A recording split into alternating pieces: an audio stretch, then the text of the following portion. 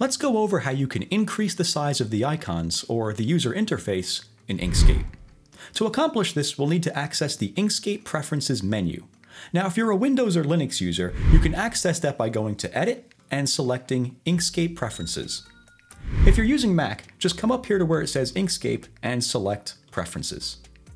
From this menu, we're looking for the Interface option, expand the menu, and select Toolbars.